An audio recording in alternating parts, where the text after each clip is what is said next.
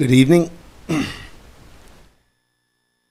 So, some of you may know that I am a parent at Del Norte High School, and or a parent of a student at Del Norte High School, and one at Stone Ranch. And I'm an American veteran, and my concern is that we are, we as a school are not prideful of our American heritage. We are not pushing that it is amazing to live and be in America. There are people risking their lives to come to America.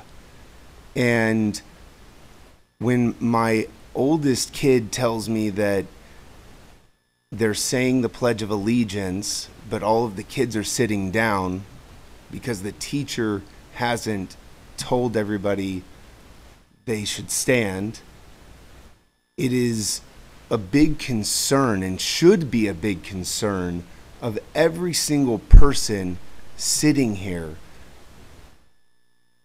because there are people who died for the freedoms that we have in America. And when my kid goes to the teachers, this was an amazing thing that I wanted to give the teachers props to, and I won't mention her name, was he said, "I would like to say the Pledge of Allegiance." Even though she didn't have a flag in the room, she put it up on the screen, and they said the Pledge of Allegiance from then on out. But shouldn't it be something that is done every single day? They announce it over the loudspeaker. Is anybody going to the classrooms? Are any board members inspecting what's in the class?